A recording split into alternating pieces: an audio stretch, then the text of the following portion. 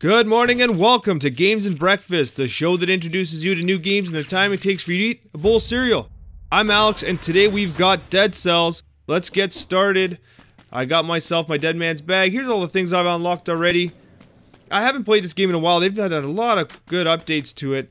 Alright, so I got the Spartan Sandals. I'm not going to take that. I got an Electric Whip. That might be okay. And what do I use for my Y? Do I use a shield?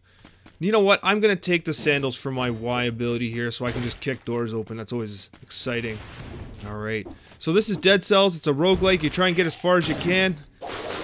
It's all about skill. The shoe's all about knocking people on the walls and stuff. Really high skill cap game. It's all about getting better, perfecting the runs. This is a game I would like to cover on Rogue Running.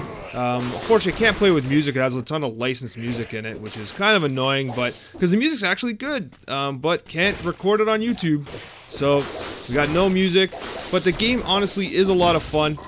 It's super smooth. The one thing that I hope you're getting from this is that, like, the graphic style, everything works together so wonderfully.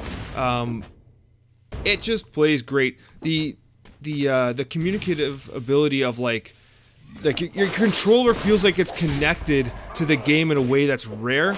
I know that sounds weird to say, but like the controls are just unbelievable. They're just so tight. It's so responsive.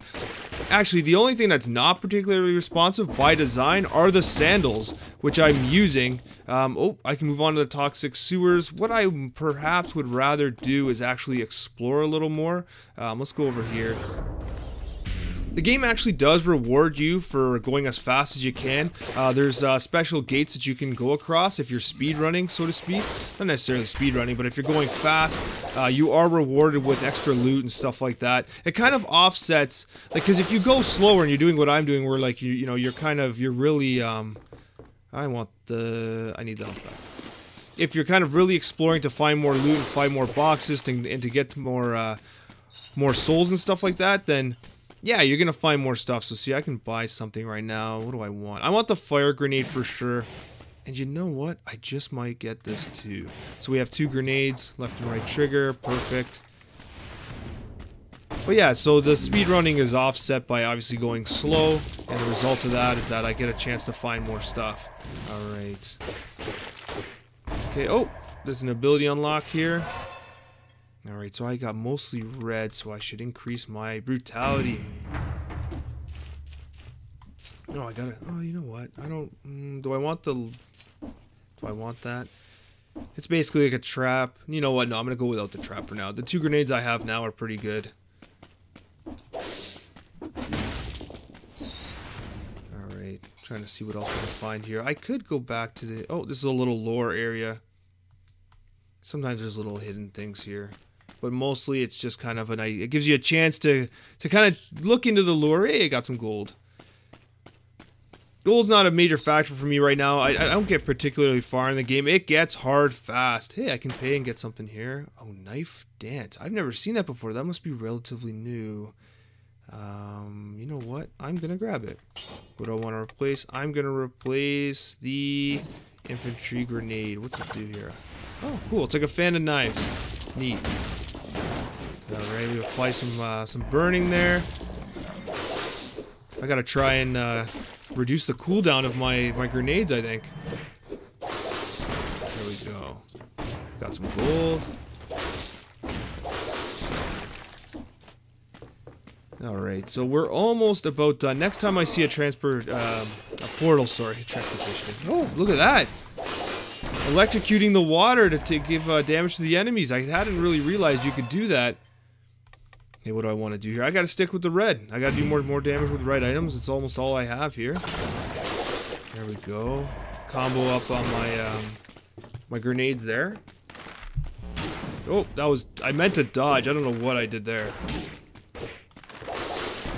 That guy did some damage to me. The one thing about this game is you really do want to avoid unnecessary damage. Alright, I'm gonna go to toxic sewers. This is not a particularly skill-filled run. I'm out of practice, what can I say? I meant to do just an introduction for you guys. I would love to do this on Rogue Running though. It is a really good game, honestly. It's one of my favorite roguelikes. Oh, I needed to do that a lot faster than I did. Kill 30 enemies without taking damage. Well, I've not done that. And yeah, so I was a little too slow. Hey, what can I buy here? I only have 11 souls. I mean, I can put it into something. What do I want to put it into? Do I want to put it into the flammable oil sword or the impaler? Frantic sword. These are pretty new items. I'm going to go with the quick bow. Apparently I was trying to unlock that before, so we will put some cells into the quick bow. And we'll move on because I don't know how much longer I'm gonna last. Oh, reforge. I can upgrade some things here. Okay, I like this here. So what I'll do? Oh, it's only level 1. Okay, let's give it an upgrade here. So okay, they get toxic when they die. All right, let's see what I got here. All right, cool. And let's see, I can mutate here. So I think I want to stick with the reds. There's no, actually, you know what? What should I do? Avoid death once? No. I like the idea of healing after, if you're close to deployed skill. What I'm going to do is I'm going to reduce the cooldown on my skills. I think that's valuable, especially considering I'm using grenades quite a bit. Let's go to the toxic sewers. 3 minutes and 21 seconds. That's kind of slow. I'm sure if you're interested in seeing speedruns in this game, you can certainly find them.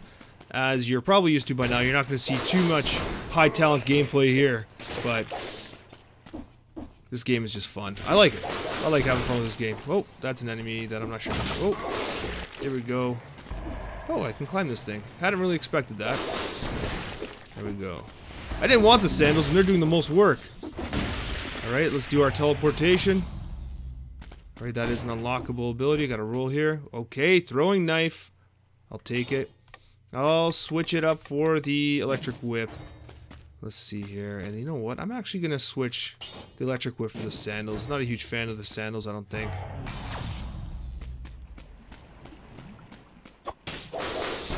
The nice thing about the knives, they inflict bleeding damage. So you can kind of stack that. Like once you kind of start to min-max the game a bit, you can stack certain abilities. Like some items will do more damage to enemies with bleeding status effects as well. Oh, those are little grenade things. Gotta keep moving. Oh no! I did pretty good to avoid that, I think.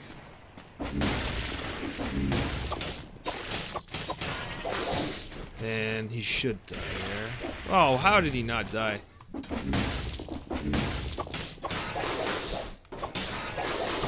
Oh no, I'm taking lots of damage. I probably shouldn't be. Out of practice. Some grenade guys here. Let's climb up.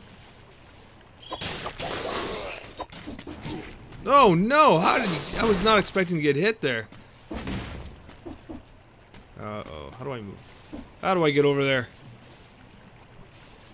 I can't be stuck here. Oh, there we go. I am almost dead. Alright, let's see what I can do. Oh no, I need that. Give me a little boost of health by increasing my percentage. Alright, so I can get 26% health. I think I need to go with the 70 here. So I got more health, but, well, I was already pretty damaged. Okay, what's in there? Whoa! I was not expecting that. That was rude. Poor guy just flipped them off.